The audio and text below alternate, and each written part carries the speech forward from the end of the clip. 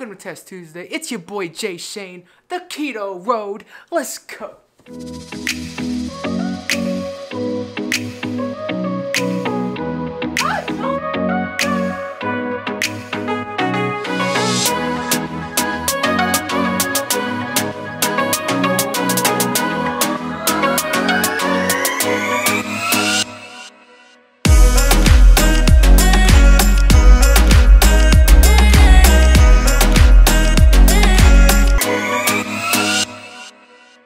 What is going on, guys? It's your boy Jay Shane, the Keto Road. I hope you can hear me well.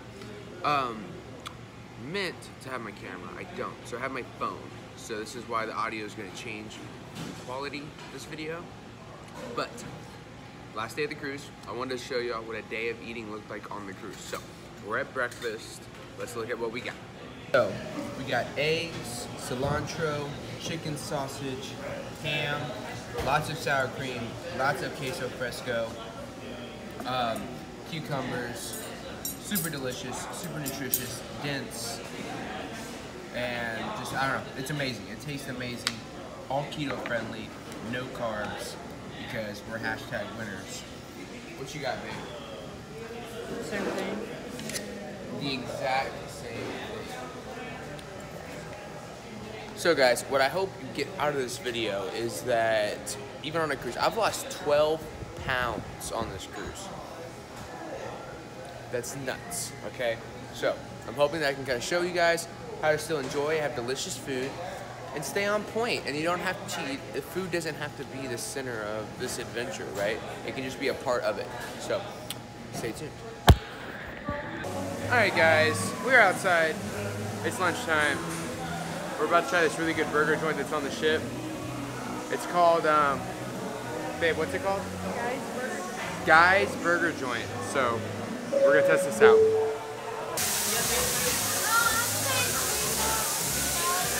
Yeah, can I just get a burger patty, no bun? Just a, yeah, no fries or anything. Thank you.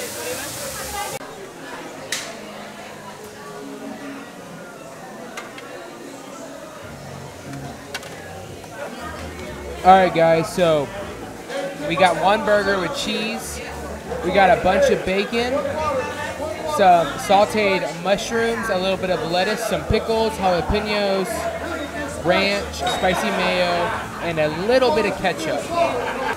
Super easy, super filling, super satisfying, it's delicious. But yeah, like, best burger I've ever had outside of just ever. Delicious food, delicious. What is going on, guys? Say hi. I said hi. Oh, it wasn't recording. Oh, hi. What is going on, guys? It's your boy Jay Shane. So as you can see, we're outside. I am home. We are home. Right? Great. So, unfortunately though, we have to get off the boat really early, and I won't have my camera woman with me because she's going to eat. So, I'm not going to get to show you all a workout on the cruise, but I will tell you that 5 out of 7 days I worked out, and they were all good workouts, whether they were 30 minutes or an hour. They were all great workouts. A couple tips when it comes to working out on a cruise or while you're vacationing, okay? One, understand that, okay, so in workout, the workout experience is made by 3 factors, okay? Intensity, time, and frequency, okay? I usually work out 6 days a week. We couldn't do that. So, I made sure that my workouts were more intense, and I did a little bit more repetitions, intensity and frequency, or intensity and time, right? Time under tension, time duration of the workout. Those are different kinds of time factors that can go into the overall workout results. But sometimes the time total that I could work out was much lower. Like I couldn't work out for an hour or 2 hours straight like I normally do at home. I had to work out for 30 minutes. So my time under tension and my repetitions were a lot more intense. I'm talking I was supersetting everything. I mean, like most workouts, I think there was one workout where I was really exhausted from the day before because of all the sun and everything. So I didn't go too crazy, but most workouts, I did not sit down. I mean, I was in there for about 45 minutes, 30 to 45 minutes, and the entire time I was lifting something. Supersetting my upper and lower body, just really creating a lot of blood flow in a short amount of time.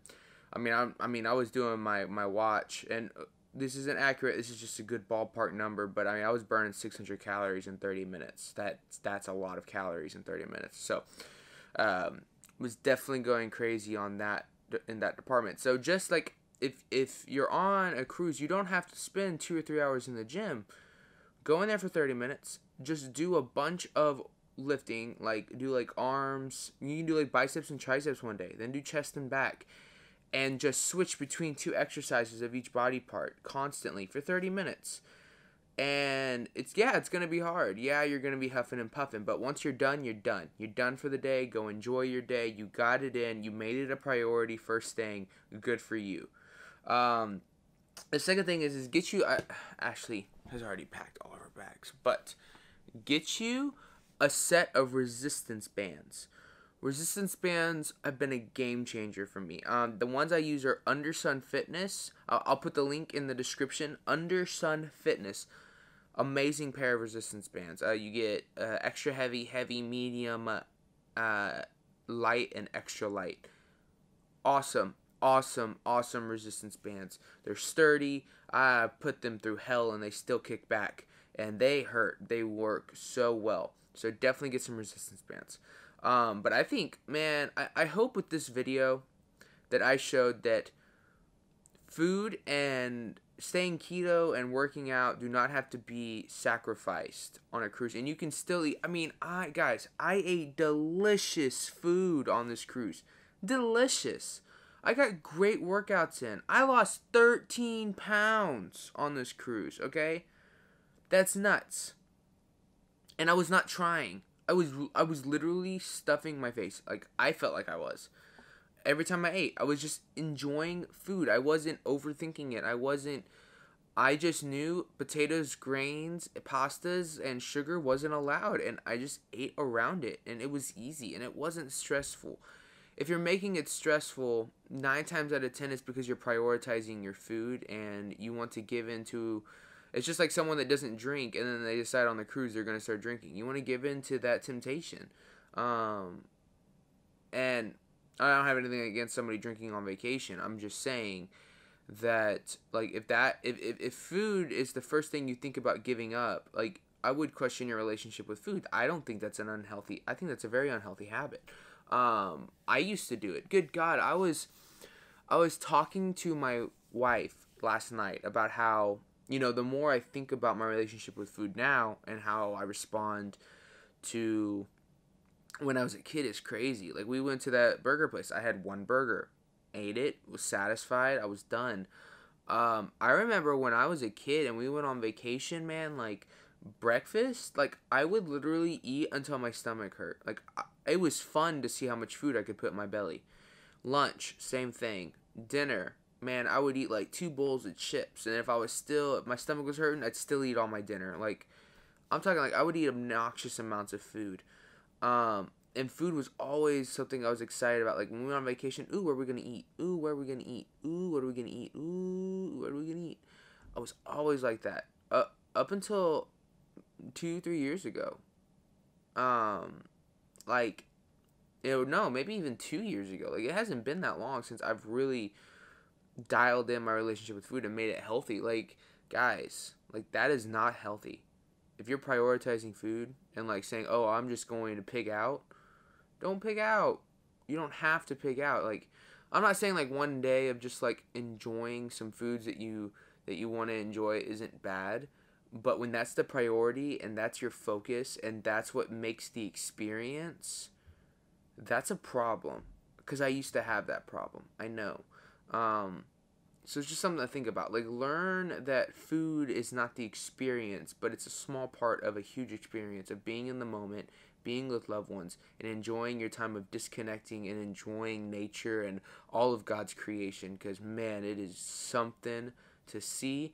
And if you get your face out the plate and look up in the sky and you soak it in, man, it's so much more beautiful. Alright guys, that's it for this video. That's it for this series. I hope you enjoyed the whole cruise vacation thing. I know y'all probably ready to get back to the regular program. Hope you learned something. Hope this talked you into going on a cruise. I love you guys. I want the best for you guys. If you have anything that you'd like to say, please leave it in the comments below. Until next time, I'll see you later.